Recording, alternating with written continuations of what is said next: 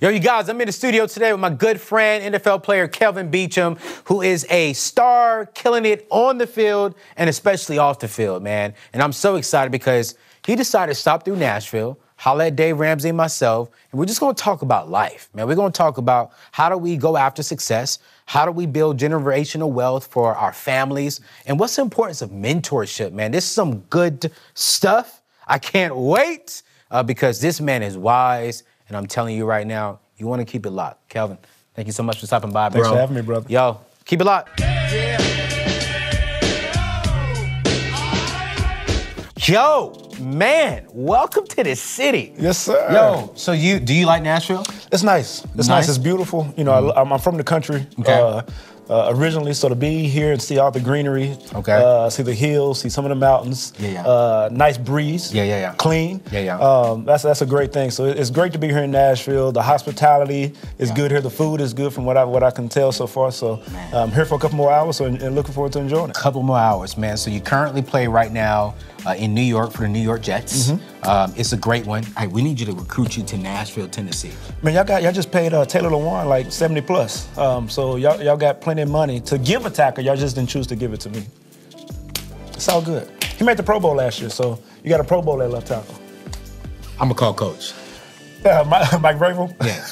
I'm gonna get you 80 million. Hey, that would be nice. Yo, so let's go ahead and introduce you to the audience. For sure. Tell us a little bit about yourself, who you are, what you're doing, and what you're really passionate about. Yeah. Originally from Mahia, Texas. Went to SMU down in Dallas. I got drafted to Pittsburgh in the 2012 draft. Played there for 4 years. Was in Jacksonville for a year where we have some synergies there in Jacksonville.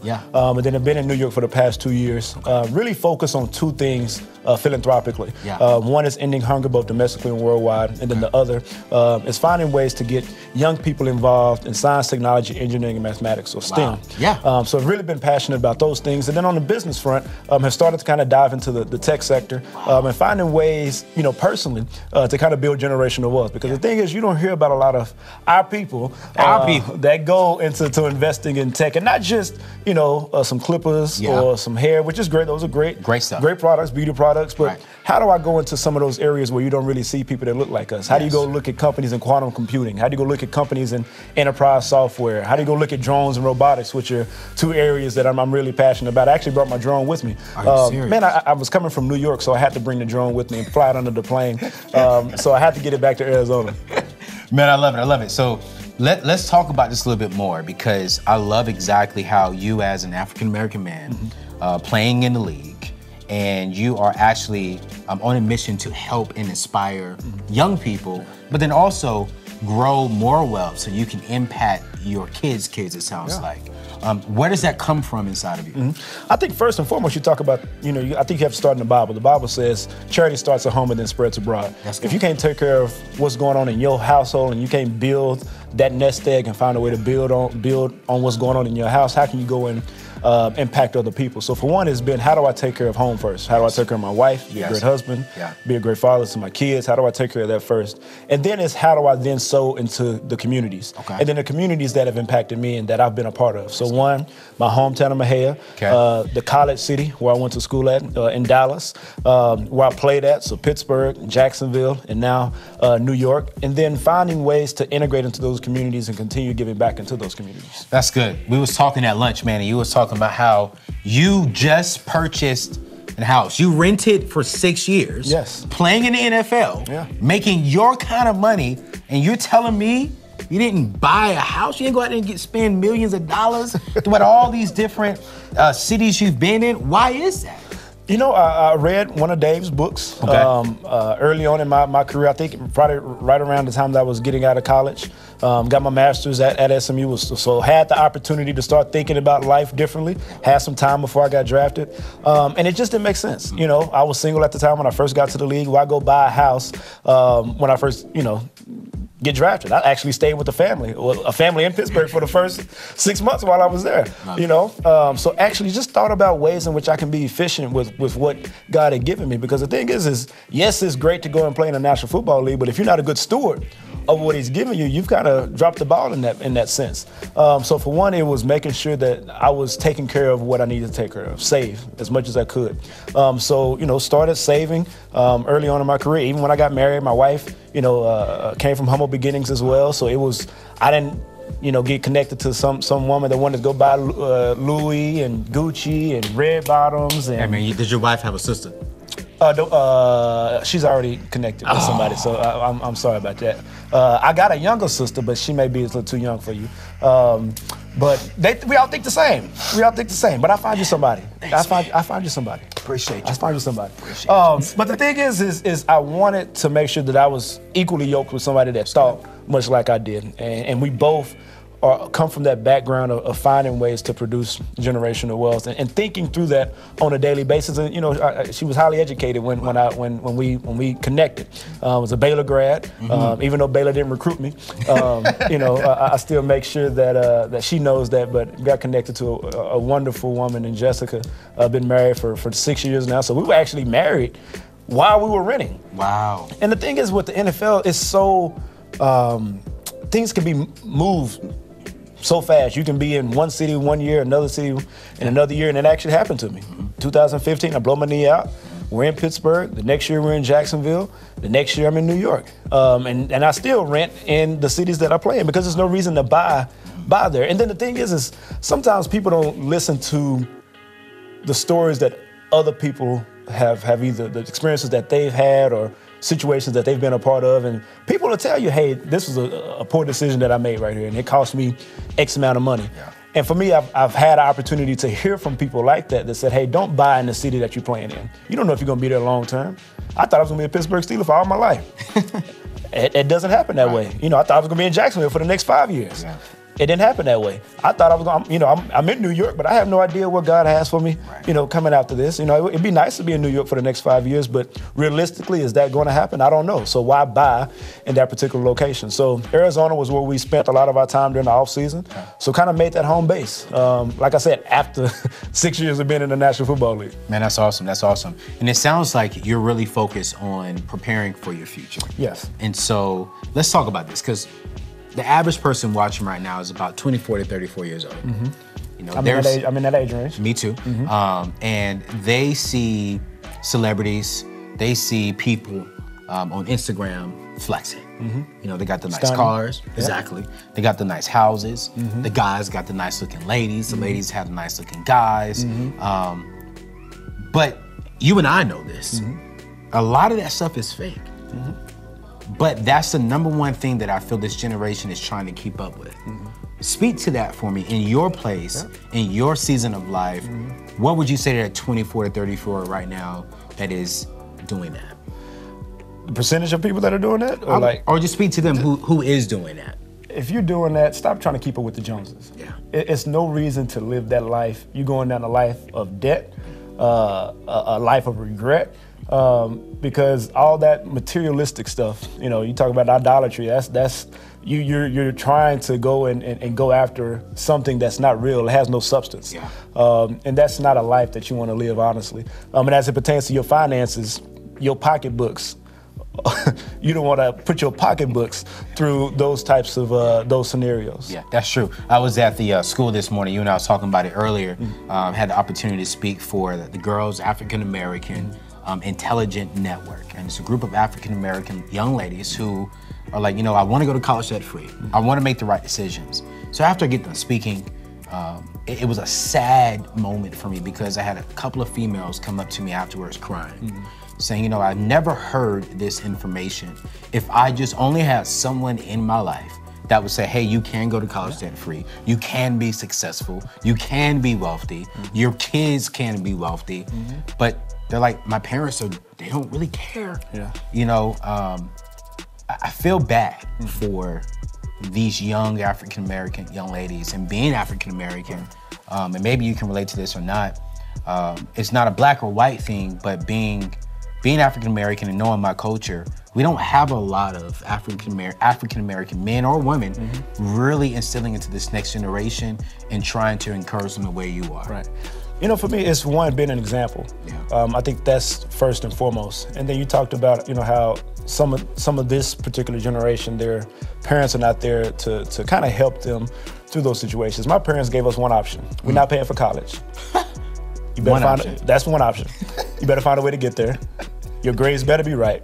Don't bring home a C, because if we bring home a C in our community, there's something called a, yes, I don't know sir. if y'all say that on TV, but whooping, beating, we got it all. Yeah. CPS will probably come out to my parents right now. Well, they're coming after all four of mine.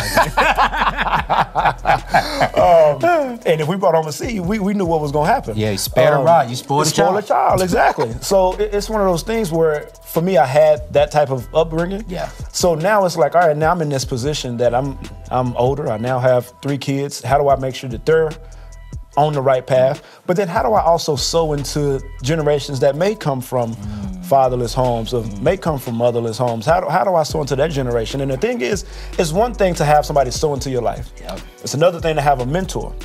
I think it's even another thing to have a champion and a sponsor. So somebody that will mentor you, teach you some of the things that you're doing right, some of the things you're doing wrong. Somebody that can get you into certain doors and certain places, can help you with some of the aspirations that you got. Yes. Open the door, keep the door open, and make sure you have a seat at the table. Because the thing is in our community, there hasn't really been opportunities to have a true seat at the table. And I think, you know, you think about what our president, what Barack Obama did a couple years ago, is kind of opening the door for people to kind of see our community in a different light. I think that's been happening over the last, couple of decades, but I think it's starting to be this trend where we see it more often, but you can never see enough of our people in just the right settings. Being the CEOs of Fortune 5 companies, being CFOs, CIOs, chief information officers, general counsels, running, tech unicorns and billion-dollar startups. It's one thing to hear about it. It's another thing to see it, and then it's another thing to actually shake their hand and actually have a very real relationship with them. Absolutely, and I think that's true, man. I love what you're doing, and when we think of other celebrities, like what LeBron James is doing with that school that he just launched, and how that's so needed in that culture and in that community. And so we both agree that mentorship and champions are needed in our lives.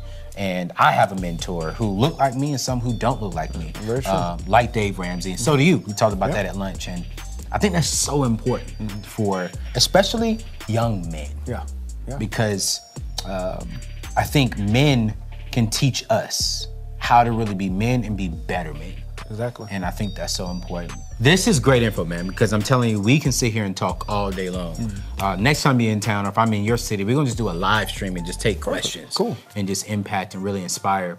But what I want you to do is, I'm all about inspire, aspire, and just give them some quality things, practical things that they can take and apply to their life now.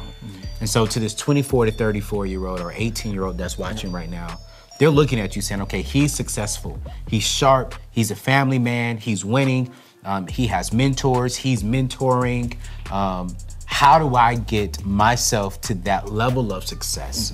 What are 2 things that they can practically do today to start that path in their life? Would it be possible if I gave 1 spiritual and 2 practical? Would that be cool? Man, this is my channel. Y'all know me. I'm a preacher, man. Let's go. So first and foremost, I think you really need to develop a prayer life. And a true prayer cadence.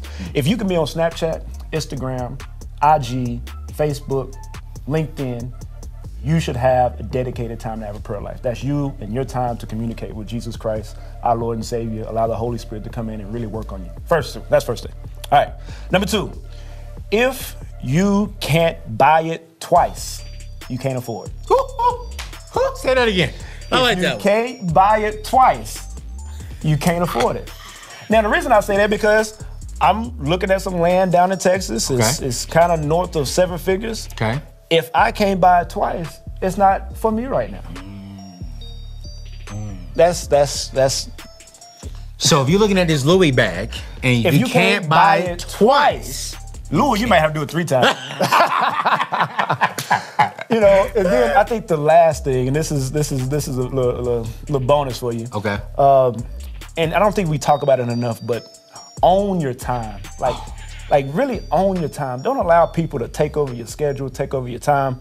everybody has 24 hours in a day. Right. Now, what you choose to do with your 24 hours is your prerogative, but I think we as a people don't realize how important it is to own our time. And I'm not talking about, well, I can't go to this basketball game, or I can't go to this sporting event, or go to this museum, or go hang out with friends. All I'm saying is develop, some parameters or some boundaries around your time.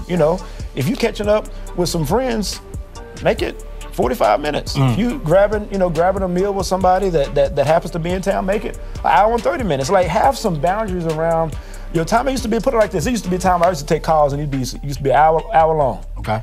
I'm like, I can't be taking business calls and an hour long. If you can't tell me about your business and how we can have some synergies together in 15, 20 minutes, we don't need to be talking. Yeah. I mean, we ain't doing the right business together. So to own your time, I think, is something that we don't really talk about a lot. But ownership of time is so important. Time is going away. Yeah. Once you come out of your mother's womb, it's an expiration date that only God knows. Yeah. So it's being able to own every second, every minute, every hour, every day, every week, every month of your time. And one thing you got to have is being able to own that time. That's so true, man. I want to echo that because my mentor, Dave Ramsey, says he budgets his time like he budgets his money. Exactly. And so, his time is money. Yeah. I agree with you on that one, man. When I'm dating, hey, you got to be worth my time because that's money you taking up.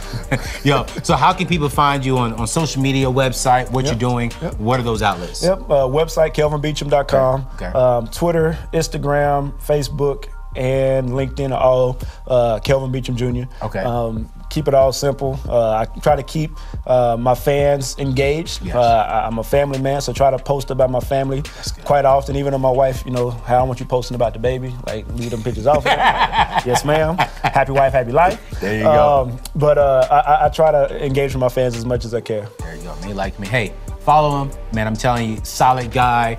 There's going to be probably a lot of fake accounts out there. He got the blue check marks, but check him out, you guys. And you know what? Leave us a comment below. Let me know one thing that you're taking away from this. What is one thing that you're going to apply to go after your dreams, to start thinking about your generational wealth that you can form for your family? Because I want to know, and I want to pray over them for you. Yo. Thank you so much, Kelvin. Yes, sir. You are the man.com, man. I like this guy. We'll see him again.